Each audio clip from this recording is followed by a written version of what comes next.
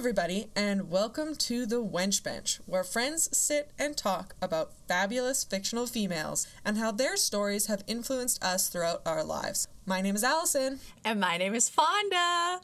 And today, Fonda is going to be talking about Kuvira from the Legend of Korra.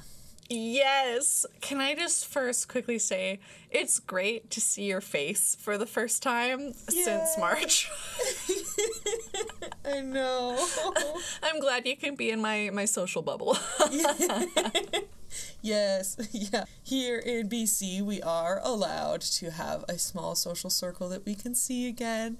Still limiting and stuff outside, but we get to see some close people to us, which is pretty fortunate, and we're pretty lucky. Yes, we don't hug as much as we used to because I think we're just so used to not physically being with other people. Yeah, like no touching. It's all just like, okay, hi, we're in a space together. Yes. Yeah, so talking about Kuvira, which I'm really excited about, before I get into like the basic information about her character, Alison, I'm curious if you have a favorite character from either Avatar, The Last Airbender series, or Legend of Korra. I love those shows. I actually had only really watched Avatar, The Last Airbender when I was younger, and it wasn't until about 5 years ago that I watched through all of Legend of Korra, and it was amazing.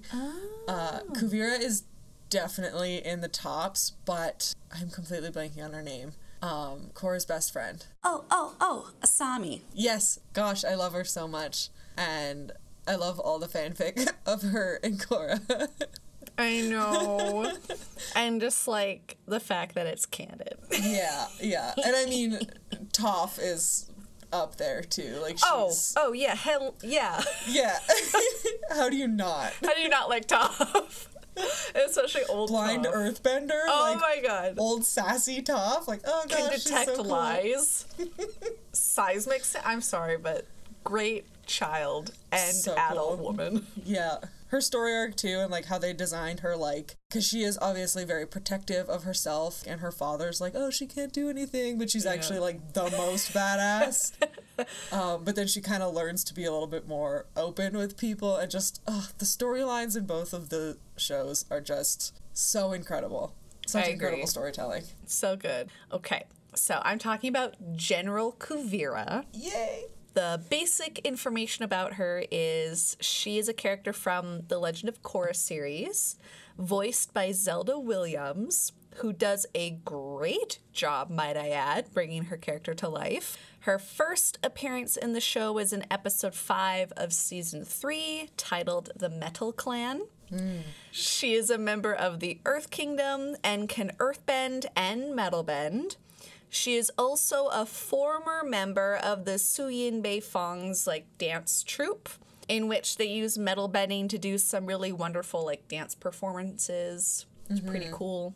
She was taken in by Suyin Beifong at the age of 8, and the Beifong family in Zaofu became her family, basically. Yeah. Some information about Zaofu. They are an autonomous city-state located in the southwestern part of the Earth Kingdom and home to the basically anyone that metal bends. Like Beifong, Toph Beifong, this was her place. Yeah. Metal bending clan was the shit here. Because Toph was she the first metal bender? Toph was, yes. Yeah. So Toph didn't found the metal clan, the Zaofu one. It was her youngest daughter, Suyin Beifong. Zaofu is constructed entirely out of metal and is regarded by some as the safest city in the world. Makes sense. Yeah. I mean, even though when I think about it, metal is really sharp and kind of a little scary sometimes. But when we first meet Kuvira, she is a captain of the Metal Clan Guard in Zaofu. But by book 4, she is a general and the main and final antagonist of the series. After succeeding in her goal of stabilizing the Earth Kingdom due to the death of the Earth Queen in book 3, Kuvira refused to step down and declared herself the supreme empress of the Earth Empire, turning the nation into a totalitarian. Thank you. Turning the nation into a totalitarian dictatorship. Yay! Great job! So Kuvira's actions continuously escalated, as they would, causing other world leaders to fear she would declare war on other nations, as other people would rightfully be afraid of. Yeah. This earned her the name the Great Uniter by many people in the Earth Kingdom and her followers. That's just general info. Just basic, like most people refer to her as like the Great Uniter in the last book 4, where she is like you actually get to see her more, because in book 3 she's more of a side character who's really cool and does like a lot of cool middle bending, but like it's not until later.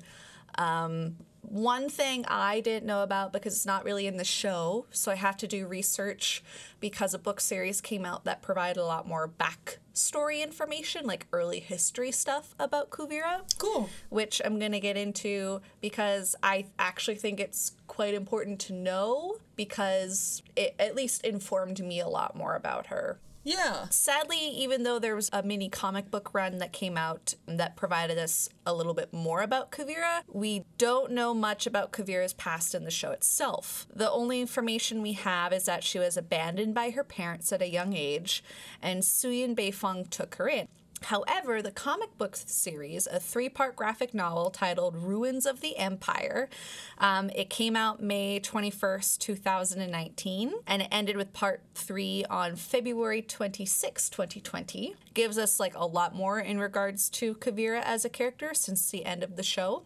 As the comics unfold, we see how Kuvira was a very unruly child who often butted heads with her parents. Once, when she broke a vase, her parents took away all of her toys. Oh. In protest, Kuvira earthbended a hole in the wall and ran off. The next flashback reveals Kuvira's parents dropping her off in Zaofu as Suyin's ward, with her parents hoping Suyin would whip her into shape. However, Kuvira struggled to feel like a part of the family, especially because she overhears her foster sister Opal. Do you remember Opal? I do. I really like Opal. But, I mean, she's not perfect, as I found out in this little comic book series.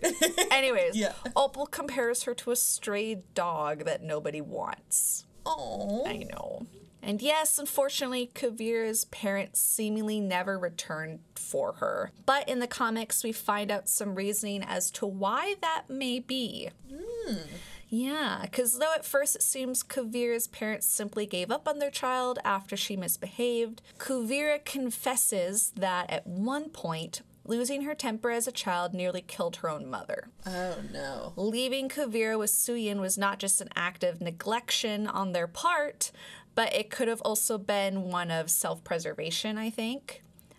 This information gives new light on Kuvira's struggles to fit in with the Beifong siblings, but also kind of like, I think, gives more information about her past, because clearly she was really troubled, and I don't think it was right that they just gave up on her. Yeah. But I can also understand that if you have a child who is clearly really strong with both earth bending and metal bending, that if it nearly kills you, it could really, I think, have you make rash decisions for self-preservation. Yeah, and were her parents benders? It doesn't say, like, there's not much to go on besides the fact that, 1, took away her toys, she broke a hole in the wall. 2, something bad happened, Kuvira almost killed the parents. And then 3, the parents dropped her off with Suyin Beifong and never came to get her. Yeah. Like, that's kind of all that's really currently that we know of. Yeah, because a lot of the themes that I remember from Legend of Korra was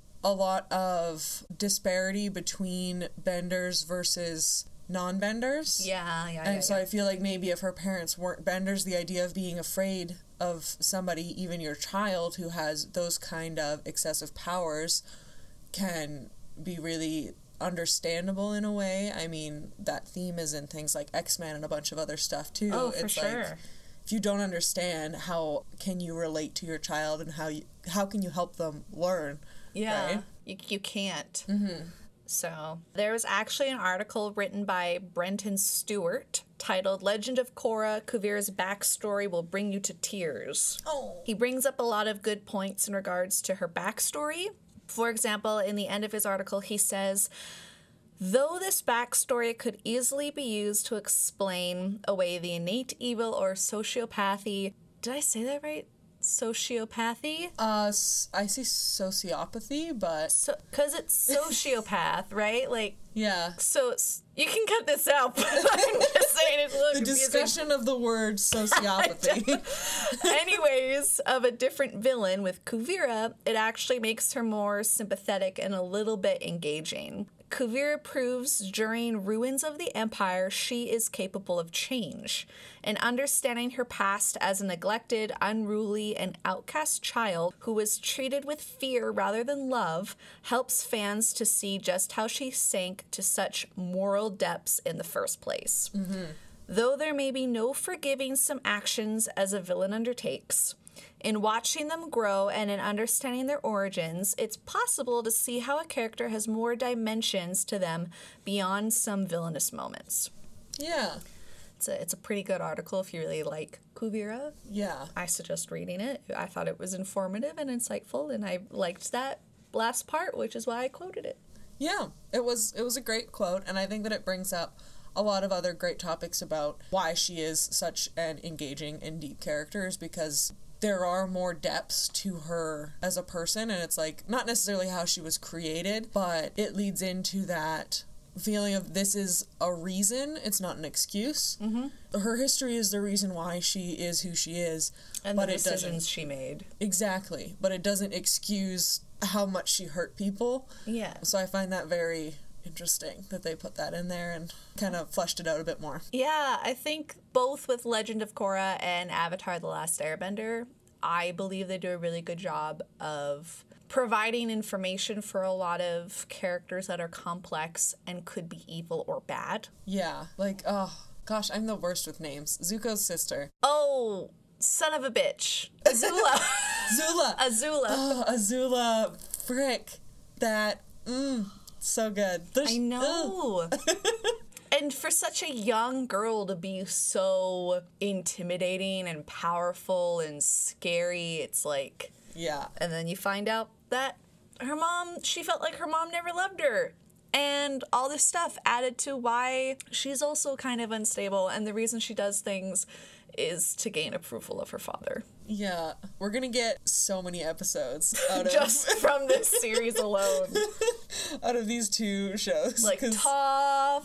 Definitely want to talk about Katara. Oh, boy. Yeah.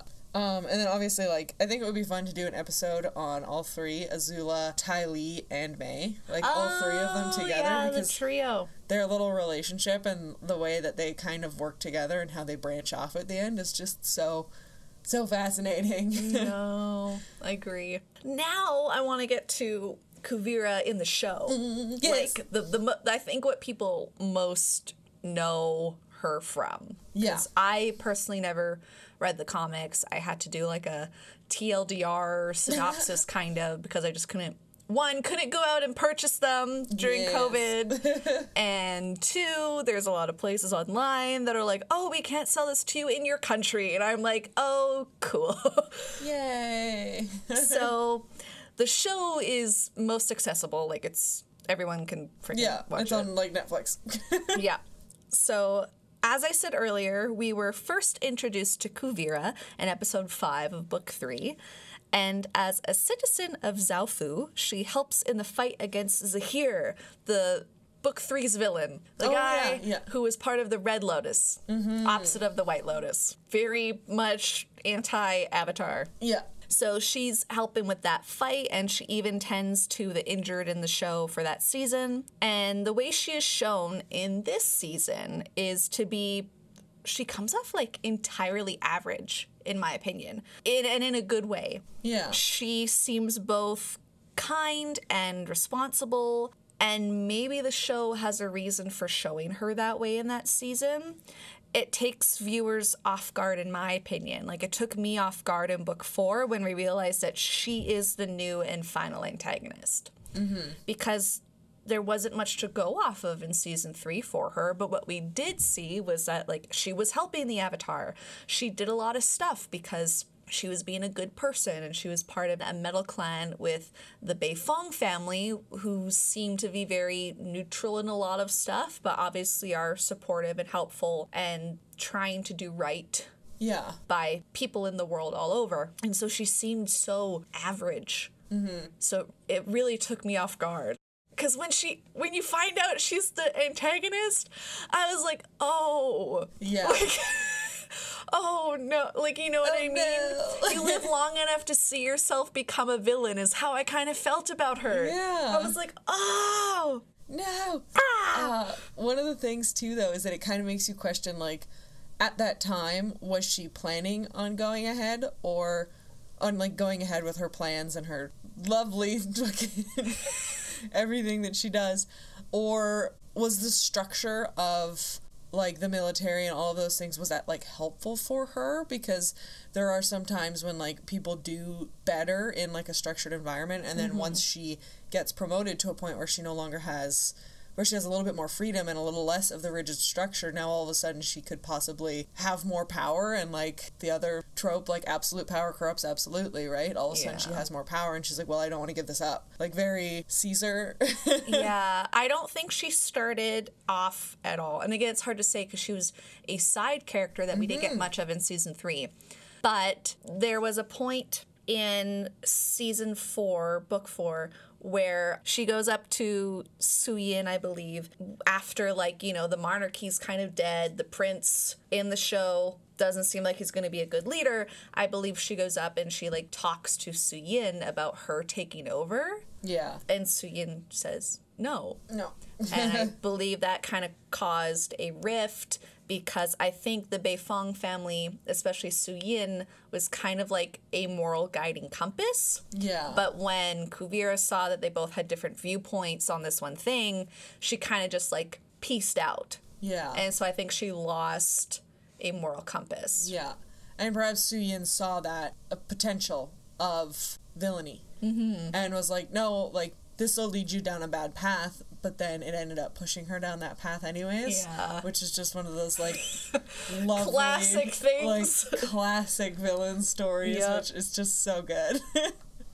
It's not clear in season 4, but you know it happens. We just don't know when. But Kuvira changed from the Zaofu Guard rescuing Tonrak, Korra's father, to the dictator who fired a spirit cannon indiscriminately upon Republic City and created concentration camps, basically. Yeah.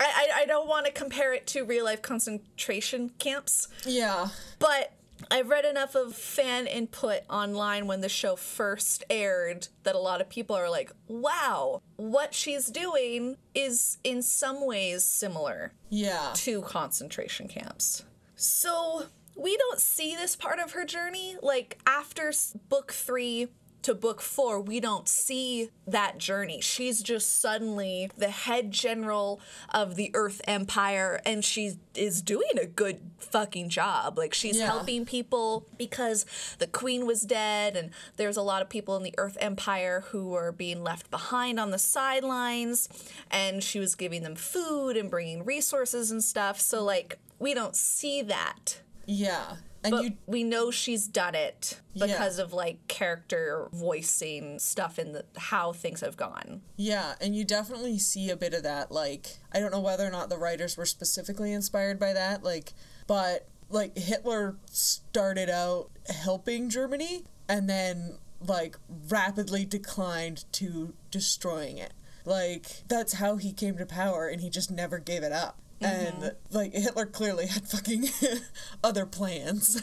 But it's a very, I can totally see how people can see the same kind of story or, like, kind of reference, like a nod to that type of leadership. Like, that type of leadership, and how, like, that's how they enticed people into following them, is that, like, somebody who starts off evil, how can you raise an army and get people to trust you and put you into power if you start out being like, all of these people, like, because it's non-benders that, was it non-benders? Not in book 4. Not in book 4, sorry, that was book later. 1, that was with Amon. Yes. He was the one that, like, fuck benders, taking away your power with my blood bending, because she was secretly a water bender, which lost all of his followers, because the whole point of Amon's arc was yeah. equalist. Like, they wanted to be equal, yes. so. Yeah.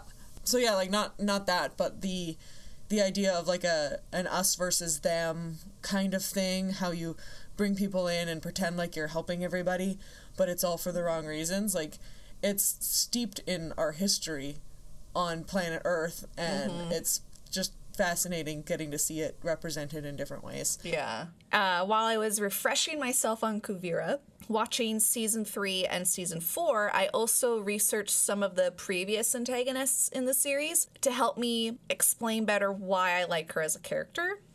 There's one article in particular that I found called The Legend of Korra, Emphasizing with Villains, and it was released November 2016 by an author who has a handle but didn't provide no actual name. So his or her handle, I don't know, is Afrosaicpintoof Pisces. APROSAICPINTOOF Pisces is the handle. Anyways. Yeah, usernames are really getting snatched up real quick. Yeah. People gotta get creative. But it was for a website that has a lot of good articles called The Artifact. Cool. This person does a really good job at diving into all of the antagonists from the series, but I especially like their analysis on Kuvira. This author words some of my own muddled thoughts and opinions much better than I could, so I'm going to provide some quotes as points for Kuvira as an antagonist. It's cool.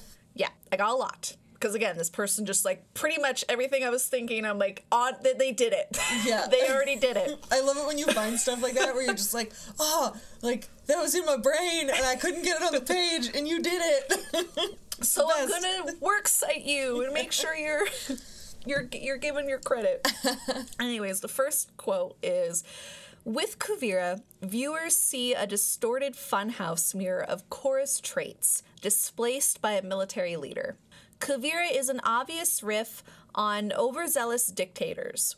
She wants to restore the Earth Kingdom to its supposed former glory, but believes only she has the leadership it takes to get it there. Sound familiar? Just a titch. As the Avatar, Korra is meant to do much the same thing. Even Korra realizes Kuvira is taking over her job as the Avatar while she's been busy recuperating from her fight with Zahir. The only difference is that, as the Avatar, Korra owes her allegiance to all nations and all people, whereas Kuvira is solely concerned with the Earth Kingdom at the expense of all outsiders. This quote, I think, does a great job at comparing Kuvira, the only female antagonist in the series. This series, obviously, we know that Azula is a female antagonist, but they compare her with Korra, and I often appreciate a good character foil. So seeing these two be that, I didn't personally recognize it. Like, I didn't see it when I first watched the series. Yeah. But I can definitely understand it because Kuvira is so strong. She's really good at bending. She's got a lot of skills. And she does at one point in the book defeat Korra in just a fight. Yeah. Which, like, anyone has been shown to defeat the Avatar. Like, yeah, just because the Avatar is the Avatar doesn't mean they're all powerful or anything. OP. Except for, what's her face? The one who came up with, like, the painting dancing once. That Avatar. She lived for, like, 300 years because she's just so stubborn she didn't want to die. I have to look it up. I have to. Fuck me! She's another woman I want to talk about. I know, she's so cool. Avatar. Kyoshi. I just found Kyoshi. it. Avatar Kyoshi. I was like, what's the island? Yeah. So cool. And, like, her whole tribe of, like, women. I know, she's a badass. She could kick ass at any point in time. But Kuvira, I think, is I didn't think of her as being a character foil, but I really like that idea. I think that comes up a lot too in like rewatches and stuff, because the first time you watch something, a lot of times you're just like, yay, enjoying it. Yeah. And then every time you watch it again after that, a lot of times you pick up different things and you get different stuff out of it. I love stories that you can rewatch and enjoy and learn new stuff. Yeah. I also feel the same way. Same. Next quote. Kuvira perceives herself as a generous and benevolent leader. But as Toph points out to Korra, that is a dangerous mode of thinking. The issues that routinely plague mankind are far too big for any one person to assume they can fix. And, you know, like most people who believe they are benevolent, they often believe they are the exception to the rule, that they're not going to turn out like their previous people who also thought the same. Yep. And a little bit of pride there. Yeah, a little bit of avarice. Oh, not avarice, just pride. Yeah, hubris? Hubris, that's the one. I was like, avarice is greed. What's the other word? Hubris. Hubris. I mean, avarice too. She's greedy for power and... Yeah, she's greedy for the Empire. Yeah. Which, at one point in the series, and also in the comic books, I don't remember the exact quote, so I'm just paraphrasing from what I can remember, but Kuvira talks about how with the monarchy abandoning the Earth Kingdom reminded her of her parents abandoning her. Oh, yeah. And so she felt like this was her calling, basically. Yeah. I feel like it can be expressed, and it's never explicitly stated, but if you see people being abandoned by someone who's supposed to take care of you, and you have that same experience with parents, like, I can understand how she would feel like she needs to come in and be there for her people. Yeah. It all makes a lot of sense. Yes. Were her decisions good? No. Did they have a reason? Yes. Yes. I don't agree with it, but I understand how it got there. Yeah. The next quote, this is a little longer one, so I apologize. No worries. Kuvira also believes the monarchy is an outdated system, not unlike Adolf Hitler's rationale of restoring Germany's bruised pride after the First World War. Kuvira will do whatever it takes to make sure the Earth Kingdom will never be mocked or hurt again. She even goes so far as to dub the Earth Kingdom as the Earth Empire instead, echoing the symbol of the Third Reich. Yes. Yep. As we talked about before. Yep, It's very similar. Continuing the quote. Like any dictator and all of Korra's previous enemies, Kuvira goes too far. She operates on a join or die policy, reabsorbing territories into her Earth Empire through intimidation and wiping out any that stand against her. Siphoning supplies from those who don't bow to her rule, she bends the opposition until it breaks. Even those who willingly submit to authority don't flourish. Instead, they turn into slave labor camps. She amasses her own private army, and with inventor Varric's help, do you remember Varric? I do. I love him, he's so funny. I know. Anyways, with his help, builds a super weapon at the expense of the spirit vines from the foggy swamp. Yes. As with Unalak, Kuvira messes with powers she can't control. These are all the unsettling symptoms of an emerging totalitarian government. Yeah. So, in my opinion, this part in the article really hit home to me in what made... Because I didn't understand it at the time, but Kuvira made me uncomfortable. Yeah. But I didn't know why, because I still found her charismatic, which is... It's a key to being able to reach a dictatorship. Yeah. People need to want to follow you. And that's the unfortunate part about what happens with so much evil in this world, is that the people who are doing this evil are so, like, they have the ability to do that because they have the ability to manipulate people. Yeah. Yeah. Yep. But again, like, she made me uncomfortable, but I found her charismatic, and during book 4, I wanted to know more. Like, that's why not only did I want to see how the end of the series went, but I wanted to more about her. She has characteristics that echo a figure in our world's history that, at the core, makes me uncomfortable. Yep. But because she is a part of a fictional world and I can take a step back and enjoy it for the media that it is, that uncomfortableness I feel after her in season 4 is, at first, overshadowed by her charismaticness and what we did see of her in season 3, which was, again, appeared to be an average, kind, responsible female guard who is helping the Avatar take down Zahir, who is also a really good metal bender. Yeah, and that's the important part too, is that being able to understand that this is fiction. It might take from real life, but understanding the difference between fiction and nonfiction, like with things like Star Wars, it's like clearly, like, look at the uniforms, look at the design, clearly it is designed after, like, the German army, like, it's, but it's supposed to hit that point in your brain where you don't need to be told that they're the bad guys.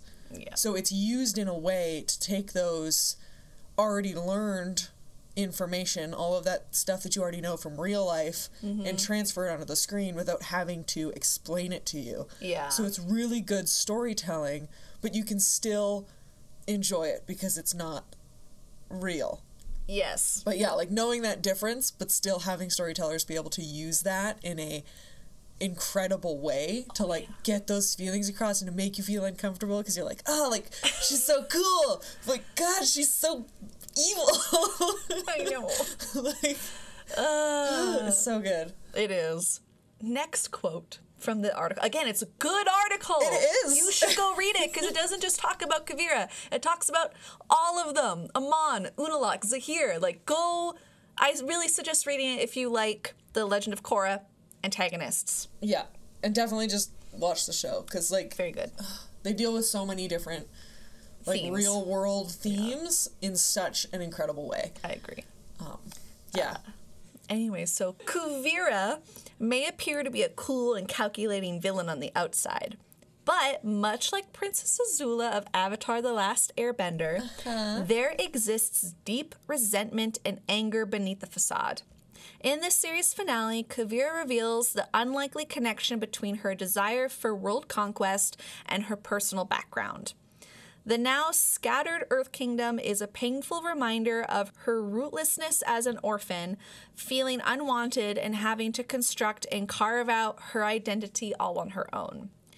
In Korra's final showdown with Kuvira, viewers witness a much matured and level-headed woman facing the impetuous teenager she once was.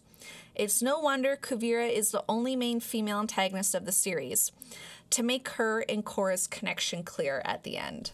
Yeah. Oh, man. One day I want to, or we need to get a guest on the show to talk about Azula, because, oh boy, is she a really good female villain to explore, and a much younger character villain as well. She is like 14 at the start of the series, and like 16... No, because it lasts a year, so like 14, maybe 15, turning 16 by the end. Anyways, back to discussing Kuvira. Yeah, like, the depth that they reach with these characters is so impressive. Yeah.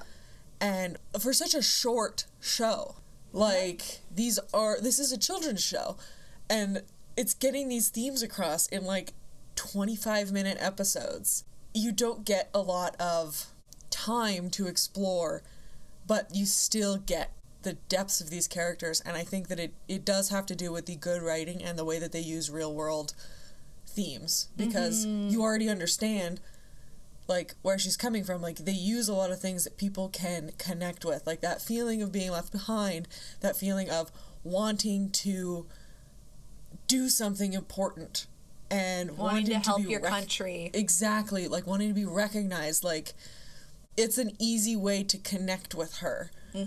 But also, we understand that that's not good, that the actions that she took were not good, but you can understand why it is that she wanted that so bad. And it's just so incredible to be able to connect in such a short period of time, especially for, again, a kids show. Like, I know. Frick! Yep. No words, like, so good. Oh boy. So now that I've given back effects. Like, I gave general basic info.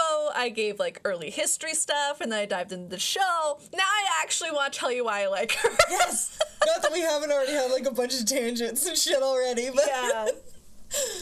I just, like, because she's complex, and, like, even though she's only in it for part of book 3, and she's the antagonist for book 4, there was a lot to, like, unpack with it. Oh, yeah.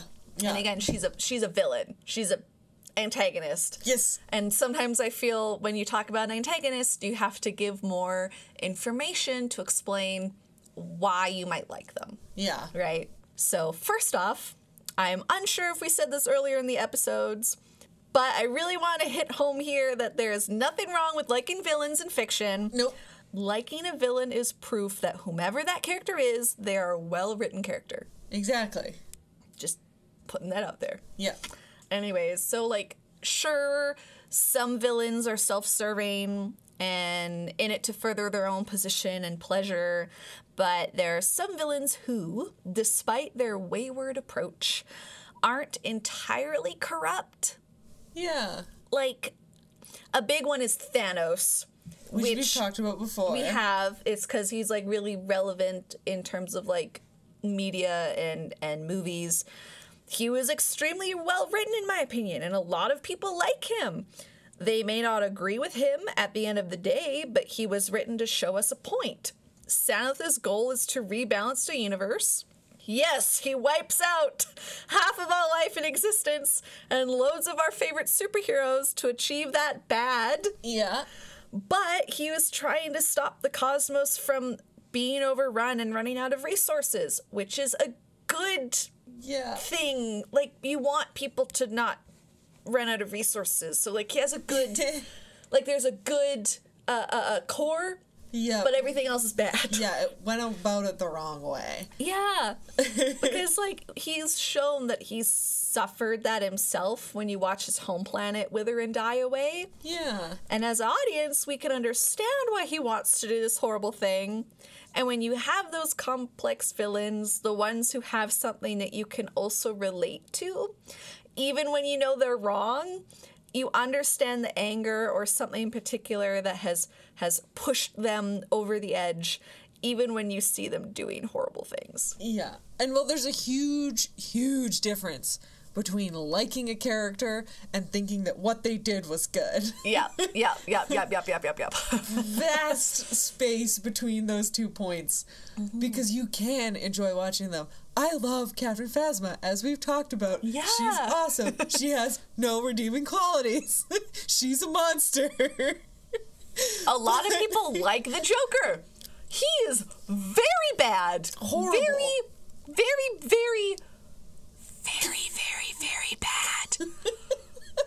I don't think he can do anything to redeem himself. He's so bad. He's the fucking worst. But he's interesting, and he gets you thinking, and he, like... He challenges the good people. He does. And, like, heading in that challenge and having these villains make you question where morals shift. Yeah. It's like, how far can you go with this good plan, this, in theory, good idea, before you take it to a point where it's bad? Yeah. Like, sometimes that line is further than other times, but it makes you question that, it makes you think about that, and it makes you want to talk about it. It's so good. I know. I really believe that Kuvira starts out the same as, like, Thanos, to go back to him. Her goal is to help rebuild the Earth Kingdom after the Queen was murdered. Good goal, right? After she helps many cities and towns, she realizes that the Earth Kingdom prince is not fit to serve the kingdom. I kind of agree. He is not shown to be the best up-and-coming leader, and I think maybe that's how he was raised. Maybe no one taught him stuff early on because maybe they thought his mother was going to live longer, that he had more time to learn politics. Like, I don't know, but I have to... Or maybe he was just a privileged little shit who didn't want to learn anything. There's a lot of points to a lot of things. And the show kind of portrays the prince. I also agree that he hasn't You know, I agree that I don't think he would be fit to lead yet. Yeah.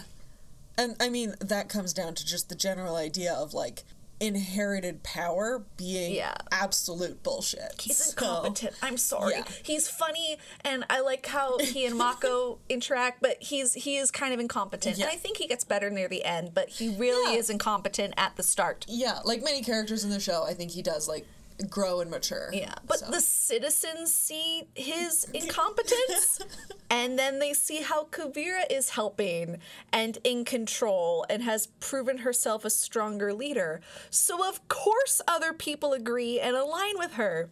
Because when you see someone doing better, you want to vote for them, right? Yes! But this inherent good of wanting to restore the Earth Kingdom goes sour because of her methods. Yes. And I really enjoy that. Like, she started out as a character we liked because of how we perceived her in season 3. And this perception we had of her made it easy for us to teeter on the edge of understanding her views and not understanding her views because of the way she tackled them. She made me uncomfortable. And because I found her charismatic and deep down, I wanted her to do right by her nation. But the more we saw her sink deeper into the dark hole of a villain, the more I found myself being challenged mentally with my own views and opinions for a fictional show. And in turn, real-life events and how charismatic leaders are fucking scary. Yes, and people with lots of power have greater responsibilities to be better people. Oh. Because if you have that much power, you have a responsibility to those people that you have power over. You have to think of them first. And I think that gets lost a lot in all levels of government. Politics. Yeah, it's hard. It is. Like, I don't blame... I was watching a romantic comedy with Seth Rogen and Charlize Theron. Can't remember what the name of it's called. I literally watched it last night. Oh, yeah. But Charlize Theron's character is, you know, wanting to be the next president. She's Secretary of State. Yeah. She wants to be the first female president. Awesome. And it's shown that when she was a kid, like, she made no compromises to do good things. Like, she wanted to make a really good recycling system for her high school, and Seth Rogen's character remembered it, but is seeing that she's making these compromises because there's other people in politics that hold power, like this old white man who's blackmailing her and telling her no, for this environmental change, she has to remove the trees from her goal, from her policy, because they want to take up this huge portion of land in Alaska. But she doesn't want to be blackmailed because she wants to run for president, because she wants to do better. So she says yes, and Seth Rogen is like, you wouldn't have done this when you were younger. Yeah. And, like, it does a good job at, like, explaining that there's a lot of things where even people who want to do good make unfortunate compromises. Mm-hmm. She doesn't in the end. She says, fuck you to everybody. And she's like, I'm being blackmailed by this guy, and the president sucks. And yes, they're going to release a video of the man I'm in love with jacking off. But you know what? That was, like, cool. She's like, fuck this. And she leaves. And then at the end of the show, she ends up becoming the first female president. Nice. But it's a good example of, like, yes, it's also a great fiction. Because the unfortunate part is, in reality, she wouldn't have. Yeah. And we saw that happen. And, like, it's something that's really great to believe, and obviously to be like, stick to your convictions and stay who you are. And I understand that it's easier said than done to say, like, oh, well, our politicians just need to be better.